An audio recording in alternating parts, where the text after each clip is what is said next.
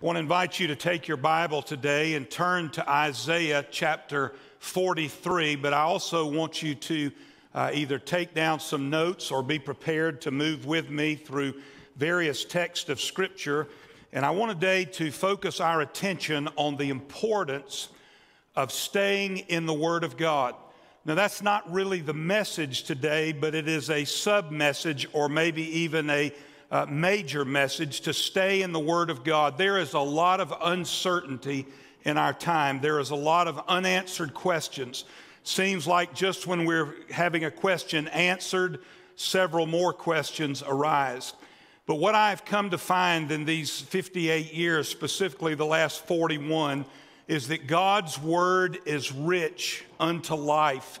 God's Word is filled with the answers to our questions.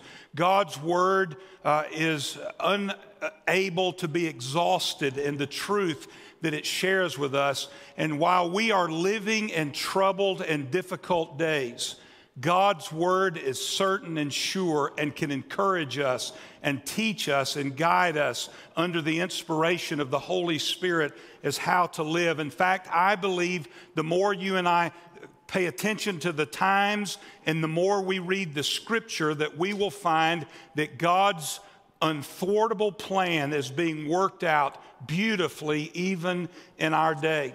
I want to read to you first of all from the 119th Psalm.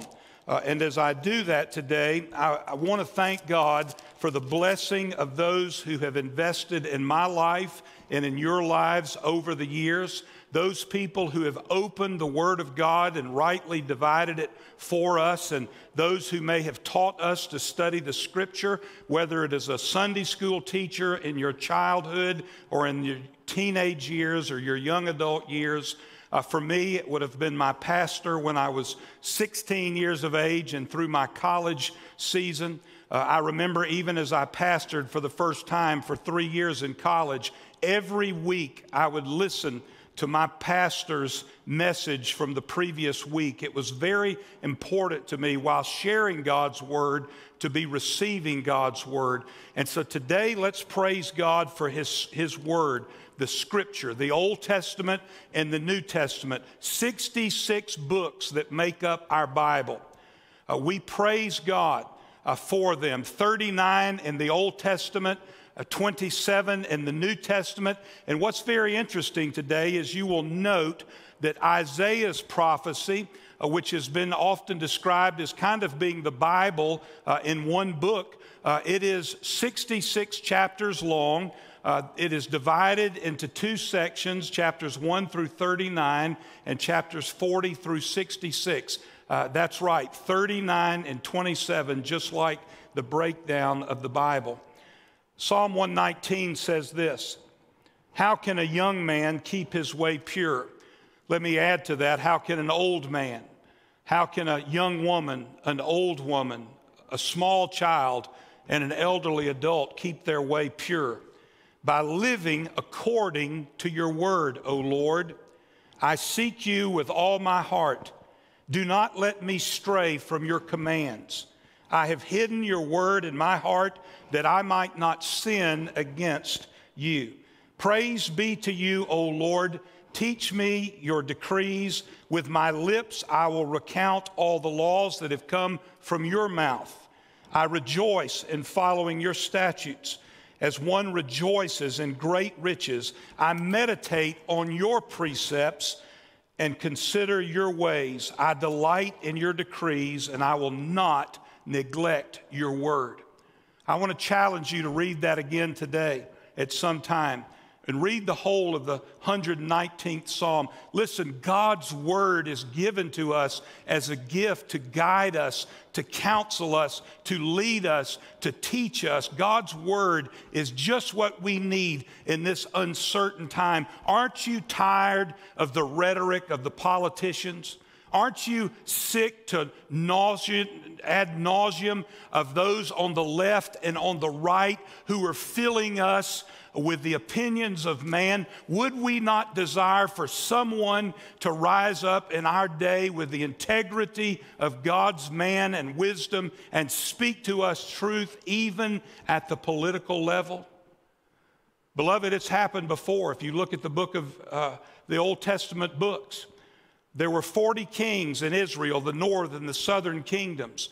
Only 8 of them did what was right in the eyes of the Lord. And even greater still, only a few of them truly sought to have the heart of God in their lives. I believe we need to pray earnestly for God to raise up those kind of men and women in our nation. In Isaiah's time, there was prosperity in the southern kingdom.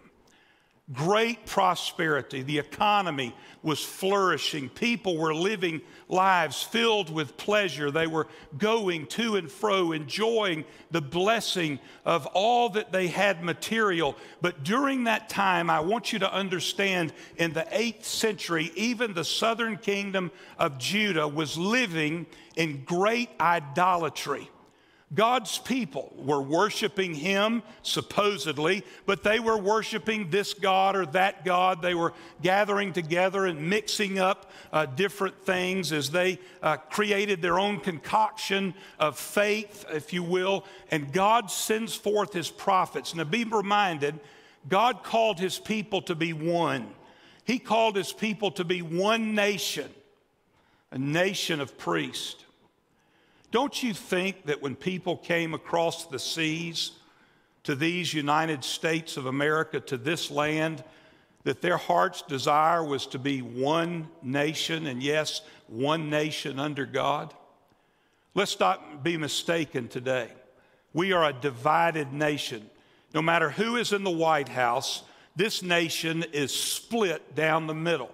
If you do the percentages, nobody has a mandate.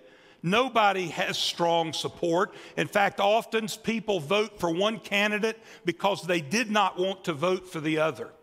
And so we are faced today with a divided nation. Remember, the nation of Israel proper was divided during the time of Isaiah. Why were they divided? Because of rebellion against God, because of self-centered narcissism. The people exhibited a desire to please themselves. Politicians and priests alike wanted to have power. They wanted people's attention. They wanted everything for themselves. Jeroboam, you remember, came to reign because of Rehoboam's self-centered narcissism and his desire to outdo his father. And so the whole nation was impacted by ungodly leaders. Pay attention to that. No matter what the rhetoric is, our lives speak the truth. We need to pay very close attention to that. And so the nation was split. God loved his people. Had they obeyed him and walked with him, both of those nations, though divided, would have been blessed by the hand of God. But you remember, first of all, the nation of Israel, the northern kingdom, succumbed to being overthrown by Assyria in 722 BC, in the 8th century. That was during the time of Isaiah's preaching ministry and prophetic ministry. But he primarily spoke to the southern kingdom. But what we have in Isaiah's gospel, as it has been called, is the first 39 chapters deal with God's coming judgment upon the nation of Judah because of their disobedience and rebellion.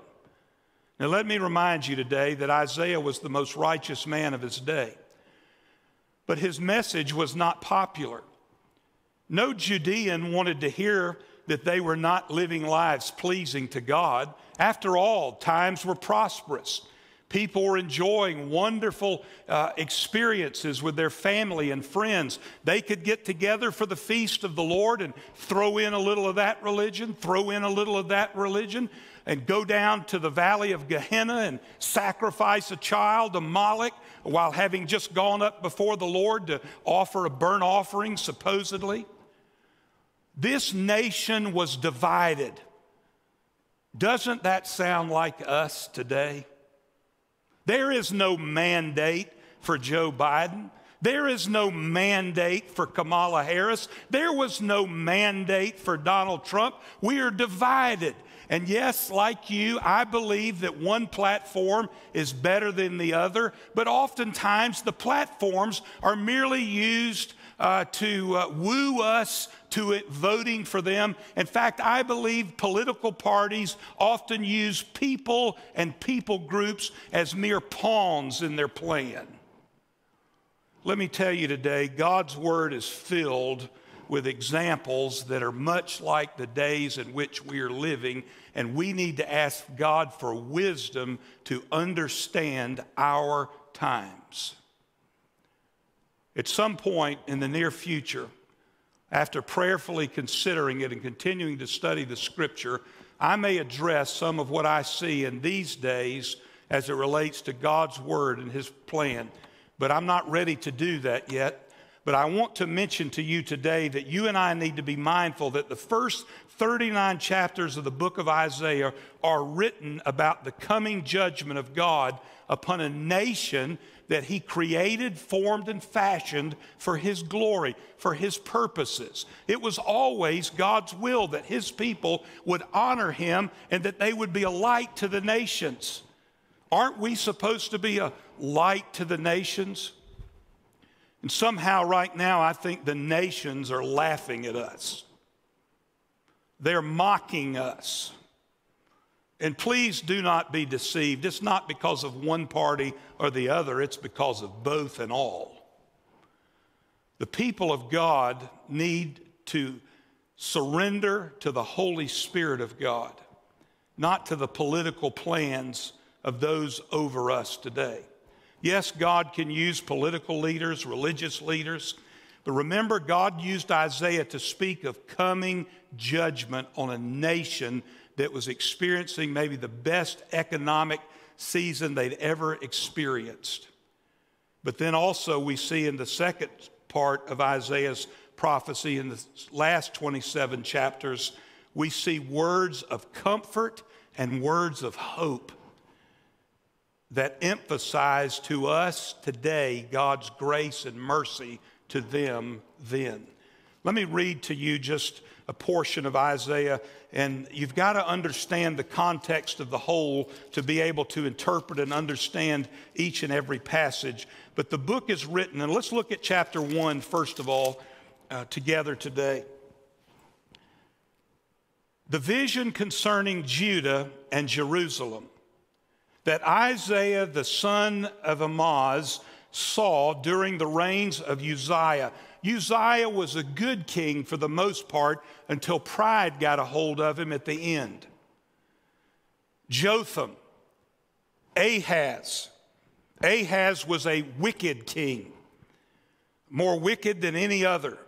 But his son, Hezekiah, sought to do what was right in the eyes of the Lord. And if you go back to Kings and Chronicles, his story is a blessing. And let us pray for leadership like that in our nation in the coming years.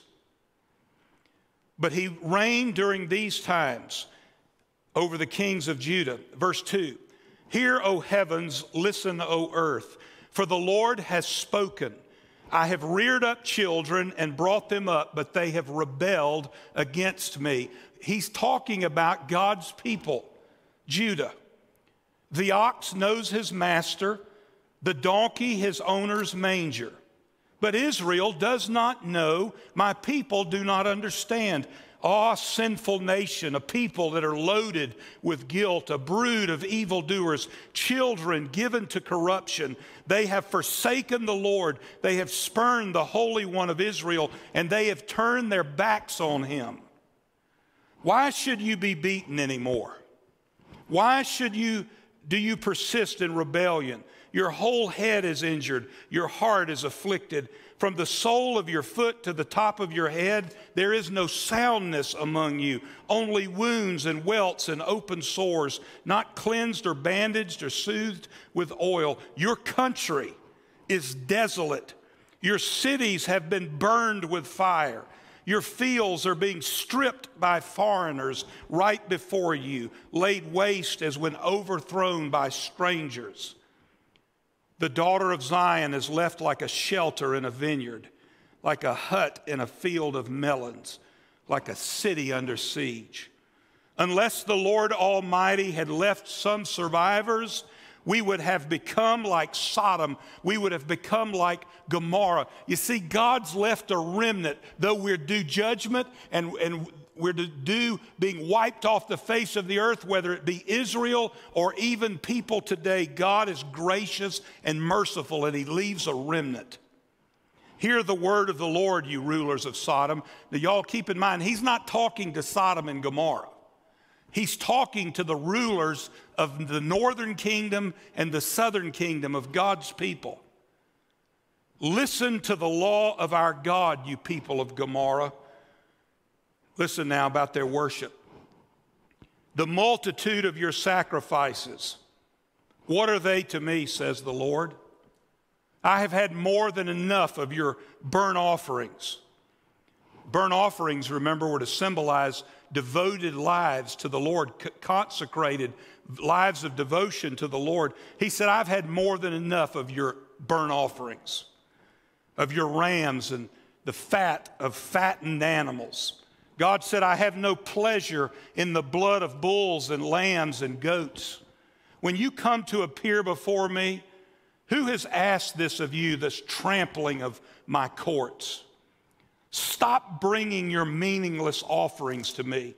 Your incense is detestable to me. Your new moons, your Sabbaths, your convocations, I cannot bear your evil assemblies.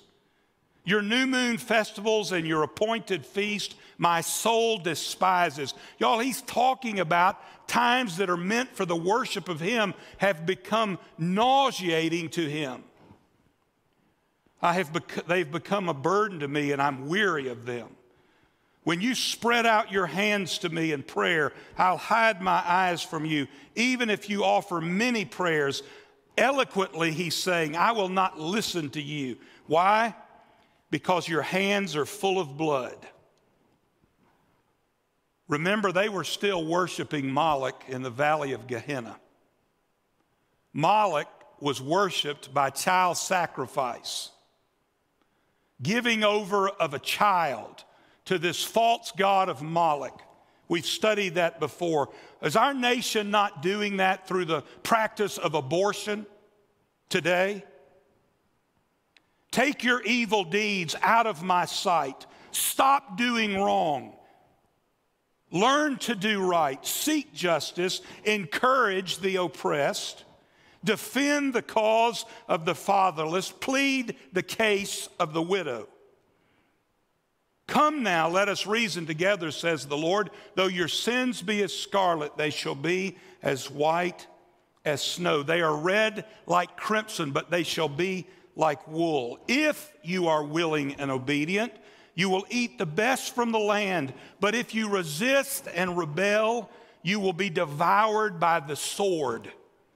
For the mouth of the Lord has spoken. The mouth of the Lord has spoken. See how the faithful city, Jerusalem, has become a harlot. She once was full of justice. Righteousness used to dwell in her, but now murderers dwell in her. Your silver has become dross. Your choice wine is diluted with water. Your rulers are rebels, companions of thieves. They all love bribes and they chase after gifts. They do not defend the cause of the fatherless. The widow's case does not become before them. Therefore, the Lord, the Almighty, the Mighty One of Israel declares, I will get relief from my foes and avenge myself on my enemies. I will turn my hand against you. This is the Lord speaking. I will thoroughly purge away your dross and remove all of your impurities. I will restore your judges as in the days of old, your counselors as in the beginning. Afterward you will be called the city of righteousness, the faithful city. Zion will be redeemed with justice, her penitent ones with righteousness. You see, a word of hope is beginning to shine through the darkness. But rebels and sinners will both be broken, and those who forsake the Lord will perish. You will be ashamed because of the sacred oaks in which you have delighted. You'll be disgraced because of the gardens that you have chosen. You will be like an oak with fading leaves, like a garden without water. The mighty man will become tender, and his work will be a spark. Both will burn together with no one to quench the fire. You see, God is bringing about a word of judgment, but he keeps telling them, if you will repent, if you will return, if you will reason with me, there is hope, but judgment is coming. And you read on about the mountain of the Lord. Chapter 2, this is what Isaiah the son of Amoz saw concerning Judah and Jerusalem. In the last days, the mountain of the Lord's temple will be established. As chief among the mountains, it will be raised above the hills, and all nations will stream to it. Many people will come and say, let us go up to the mountain of the Lord, to the house of the God of Jacob. He will teach us his ways so that we may walk in his paths. The law will go out from Zion, the word of the Lord from Jerusalem. He will judge between the nations and will settle disputes for many people. They will beat their swords into plowshares and their spears into pruning hooks. Nation will not take up sword against nation, nor will they train for war anymore. Come, O house of Jacob, let us walk in the light of the Lord. Now, listen, for the sake of time, I can't keep reading, but I want to challenge you to read. Look at chapter 3 and verse 1. See now, the Lord Almighty is about to take from Jerusalem and Judah. He's about to remove from Jerusalem and Judah both supply and support. All supplies of food and all supplies of water, the hero and the warrior, the judge and the prophet, the soothsayer and the elder, the captain of 50 and the men of rank, the counselor, the skilled craftsman and clever enchanter. He's going to remove them. Listen to this. This is what Isaiah was sent to the people to declare. God is about to bring judgment upon his people and his nation. Be ready and be prepared. Turn and repent. Over and over through the scripture, God calls humankind to repent before coming judgment. God is always offering us a way of escape. But know this, Judah nor northern kingdom of Israel repented. In 722, during the time of Isaiah, the northern kingdom fell to the Assyrians and they were stripped away from the land. The region of the Galilee, so beautiful.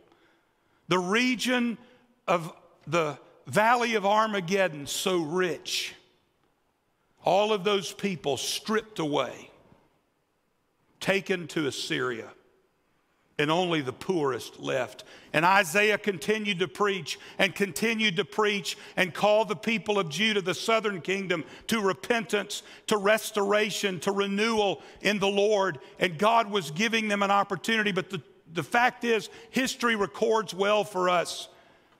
In 586, in the 6th century, long after Isaiah perished and died, God's word came true. The prophecies of Isaiah fulfilled as God's people in the southern kingdom were carried off by the Babylonians because of rebellion and disobedience. God warned them, gave them a word through his prophets. And y'all, let me remind you, if God would allow this to happen for his chosen people, Israel, who are we as people of this country and this nation to not think that God would not allow our strength and might to be stripped from us? Who are we to think that God would not allow us to become the people who are mocked by the nations of the earth? We need spiritual awakening in our country. We need spiritual awakening in our state. We need spiritual awakening in our homes and in our hearts. God has given to us his word.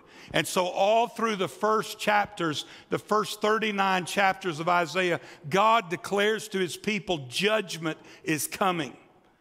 But then through the last 27 chapters, while he still speaks of difficult days, he speaks of hope and mercy and grace. And by the way, chapter 2 that I just read to you, when it talks about in the last days and the mountain of the Lord's temple will be established, that's a word of prophecy yet to be fulfilled. That's talking about the millennial reign of Jesus Christ when he comes back to the earth and reigns in Jerusalem for 1,000 years. And you know what? It's going to happen.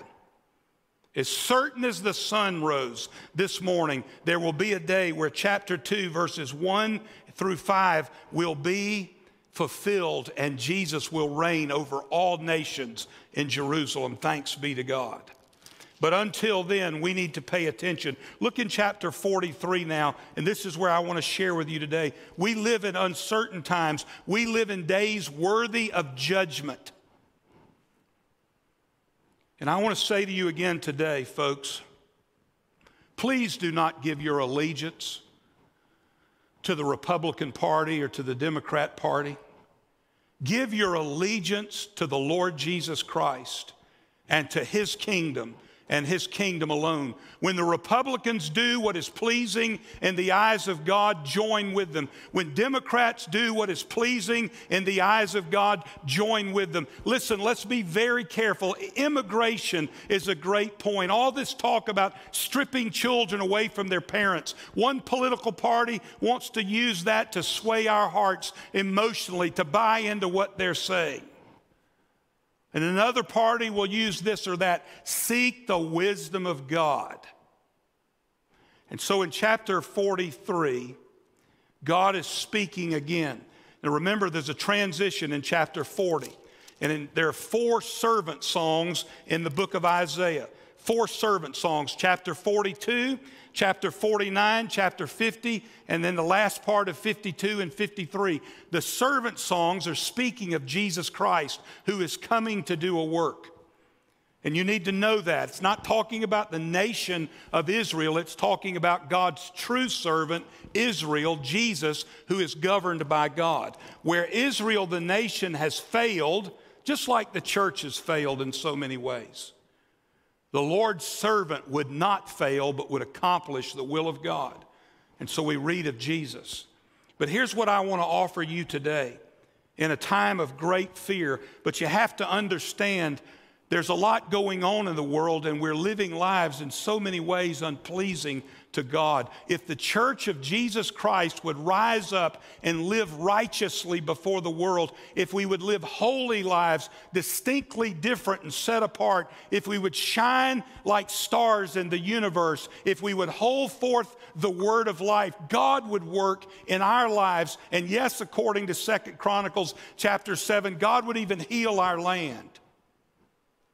But we have a part to play in it. But listen, we're living in uncertain times right now, and I want to just speak to your fears and to your anxieties. Now listen to me. I'm speaking today to those people that want to surrender themselves to Jesus. Not governments and nations, not policies and platforms. But you want to surrender your life to Jesus, to the Father, the Son, and the Holy Spirit. We're living in uncertain times. If you had asked me 2 years ago, would I ever have any sense of fear whatsoever officiating at a funeral or a wedding, I would have thought you were nuts.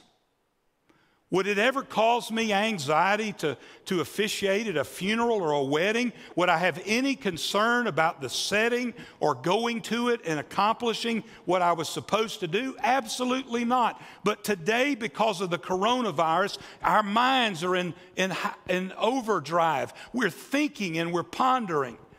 I had a service yesterday for a lady I've known probably 55 years. Her family said, "Pastor, basically, please don't hug us. Don't get near us. Nobody's going to get close to anyone. We don't want to get the coronavirus." On Friday, I was asked by our new sheriff, Reginald Scandrett, to participate in a memorial service at the sheriff's department for Mike DeLay, who passed away having had COVID and then went and had a cardiac arrest incident that took his life.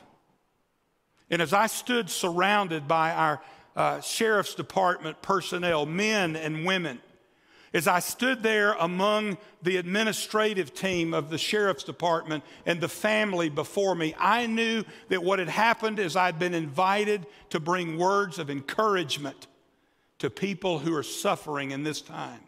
And so I used this text.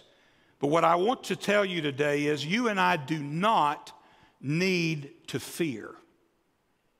Though we feel fearful, though we feel anxious, though we feel uncertain, though there's some confusion in our midst, and on the list goes. We don't have all of our questions answered, and it may be some time before they are, if they ever are. We've been asked to do things like social distance, wear a mask, wash our hands, and on the list goes.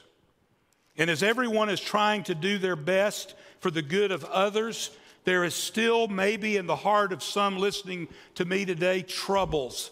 Your heart is anxious. You're stirred up. You're feeling uncertain and unsure. Here's what I want to remind you today, those of you that are truly seeking the Lord and surrendering to His will.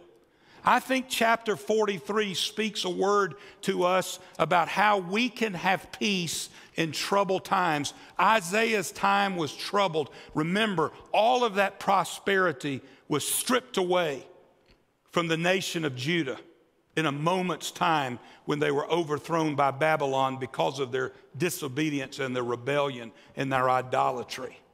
But look at chapter 43 with me for just a few minutes. But now this is what the Lord says. He who created you, O Jacob, that means to create something out of nothing, to bring about something that did not exist before. He who created you, O Jacob, he who formed you, O Israel. Listen, God created the nation of Israel. He chose Abram of Ur of the Chaldees, and then God created a people group, the Jewish people. And then God formed them. He worked with them and He formed them and fashioned them for His purposes. And that ultimately was to bring glory to Him. So read again there in chapter 43, verse 1.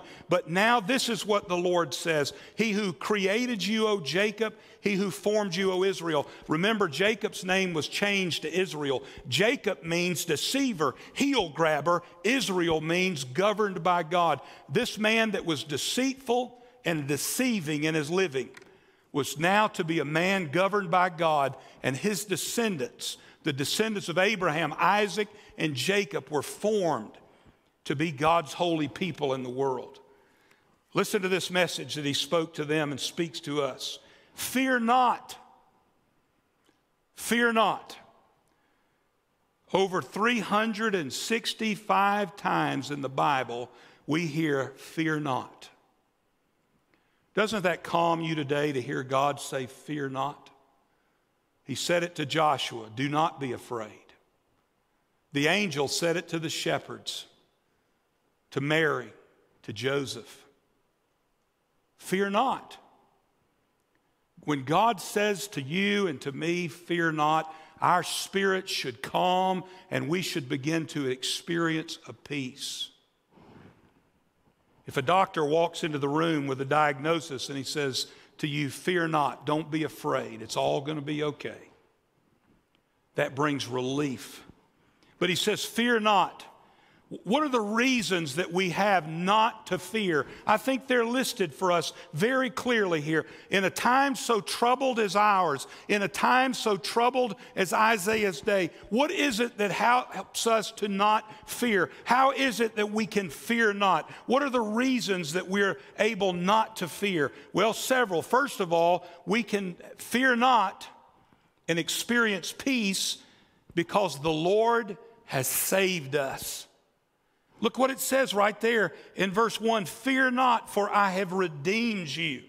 Y'all, we don't have to fear today because the Lord has saved us. Now, when He says I've redeemed you, He redeemed the Israelites from Egypt. He paid a price. Remember the Passover lamb and the blood was applied? God brought them out not to leave them in the wilderness as we've considered so many times, but God brought them out of Egypt to bring them into his presence and ultimately the promised land. So y'all, God said to them, fear not, for I have saved you. And I want you to know today, just like God brought them out of Egypt, you and I can rest in peace today because the Lord has saved us. Greater still by the cross of Jesus Christ and the spotless, unblemished blood that flowed through his veins. Why? So that we would be redeemed. We would be saved, not for a moment and not just through bad experiences, but for all eternity. I was talking with Herb Britt this week, and pray for Herb. He's very sick, most likely colon cancer that may have gone to other areas of his body. They're trying to determine what's going on. But while Herb is concerned, Herb's heart is filled with peace. How and why? Because Herb knows that he's blood bought, that he's saved. And even if this disease appears to end his life, Herb knows that he wins because he is redeemed, and therefore he does not need to fear. The reality is, for all of us, we don't know, do we? We don't know if we're next to receive, to get the coronavirus. We don't know how our bodies will respond to it. We can think about it all day long, but we don't know. That's one thing we've seen. This disease, this virus is impacting people so differently. A strong man perishes and an unhealthy man lives.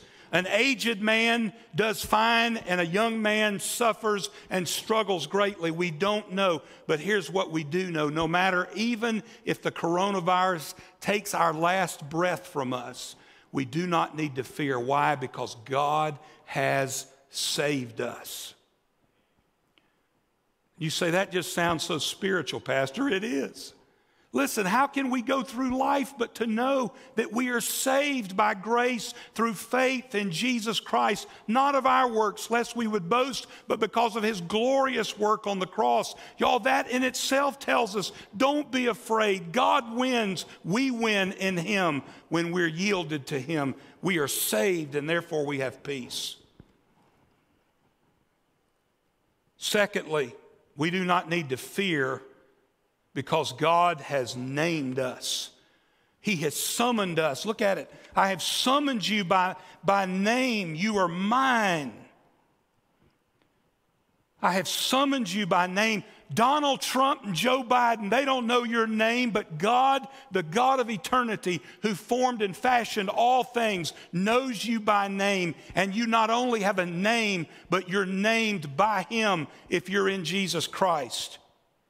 1 John chapter 3 says this, how great is the love that the Father has lavished on us, those of us that are in Christ, that we should be called children of God. And that is what we are. The reason the world does not know us is it did not know him.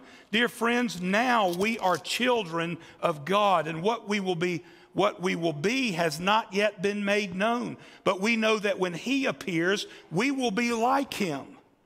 For we shall see him as he is. Everyone who has this hope in him purifies himself just as he is pure. And I could read on. Listen, we are the children of God. He has named us by Christ. We're not orphans any longer. We're not orphans any longer. We're the sons and the daughters of God. Listen, folks, that ought to bring us peace. When Prince William and Prince Harry were born, they would never want for anything materially in their life because they were children of the prince who was the son of the queen. Never will they want for anything. But their souls have no satisfaction apart from Jesus, no different than us. But y'all, we are named by Christ in salvation as the children of God. Rest in that today. Rest in that today. No longer are you and I orphans, but we're the sons and the daughters of God, and that should bring us peace. Thirdly, we should be able to have peace in our hearts rather than fear because God is near us as we considered at Christmas. Look at verse 2. When you pass through the waters, I will be with you. He's saying, I will be near you. I will hold on to you. When you pass through the waters, I will be with you. I will be near to you. That's what Emmanuel means, God with us. Draw near to God and he will draw near to you. Folks, we can have peace because God is near to us. He's not far removed in some place and land we know not of, but God is close to us. In fact, indwells us in the Holy Spirit. We can have peace also because God will sustain us. Look at verse 2b. And when you pass through, by the way, let me remind you something. He says when you go through the waters, when you cross over the rivers, when you go through the fire, troubled times are going to come in our lives. We're not immune to them. Know that. Every one of us will face heartache and hurt. It's common to man. But we don't have to fear. Why? Because God will sustain us. When you pass through the rivers, they will not sweep over you, for I will sustain you. God's grace sustains us, the New Testament says. When our weakness is manifest, his strength is manifest all the more. When you pass through the rivers, they'll not sweep over you. I'm going to sustain you. And then look at this. When you walk through the fire, you will not be burned. We can have peace with God because he protects us. You know, my first inclination when I read this is to have thought he's talking about Shadrach, Meshach, and Abednego. Maybe you thought about that. It's the first thing that comes to my mind. When you walk through the fire, you will not be burned. And I thought, oh, he's talking about Shadrach, Meshach, and Abednego. But there's a problem with that. What's the problem? They didn't come around for 200 more years. This was a word of prophecy. How did Shadrach, Meshach, and Abednego get in that fiery furnace without bowing their knee to Nebuchadnezzar? It's because of the prophecy of Isaiah. And as Jewish men, they knew the word of God. They knew the prophets. And so as they had heard Isaiah, he said to them by the authority of God, you will walk through the fire and you will not be burned. You will not be set ablaze, for I am the Lord your God, the Holy One of Israel, your Savior. May I just say to you today that I bet there was some kind of conversation in the fiery furnace with Shadrach, Meshach, and Abednego. One of those boys was quoting that scripture, that prophecy from Isaiah, as they marched into that furnace, and it was so hot that the men that put them in died. You remember? But the king looked and he said, wait a minute, were there not 3 of them? I'm seeing 4. That's because the Lord, their God, their Savior, was standing right there. And who knows but that the Lord himself didn't say to them, I told you, fellas, and my word is as certain and sure as the sun that rose this morning and sets tonight. You can trust me for the rest of your days. And you know what? That's how those men made it through, because they had trusted in God's protection. Yes, we all feel uncertain today, unless you're some kind of super spiritual giant that's never known fear. Don't be so confused if you think that's you. God's promised to protect us, and we do not need to fear. Remember, one of my favorite verses is Genesis 15:1. Abraham, you don't need to fear, for I am your shield, and I am your very great reward. Beloved, those poor Capitol policemen 2 Wednesdays ago this week, they had something to fear. Their shields were not strong enough, but our shield is strong enough. It's the Lord God himself. The flames will not set you ablaze. For I am the Lord your God, the Holy One of Israel. And then he says this, everyone who is called by my name, whom I created for my glory, whom I have formed and made. You and I need to be mindful of something today. God is our peace. You remember Isaiah told him in that little bitty verse in chapter 9, we shall call him Wonderful, Counselor, the Everlasting Father, and the Prince of Peace. The Prince of Peace. He gives to us peace. Now, what do we need to do to experience that peace? We need to feed on the Word of God. Nick read it in Psalm 1. I read it in Psalm 119. You can read it in Colossians chapter 3 and chapter 4. Let the word of Christ dwell richly in you. God's word is flawless. It is perfect in every point. Feed on God's word. Ezekiel said it tastes as sweet as honey in my mouth.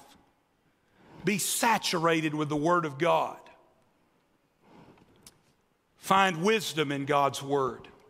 If you read Proverbs chapter 3, it talks about he who finds wisdom is blessed. Y'all, wisdom is different than just having knowledge. Wisdom is having knowledge that knows how to apply itself. So spiritual wisdom is understanding God's will and how to apply it in your life. We need to look at things through God's eyes and let his word teach us and lead us and direct us. Feed on his word.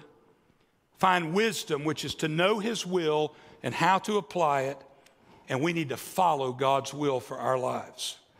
His general will to be saved, to be loving, to be gracious, to be merciful, to be kind, to be generous.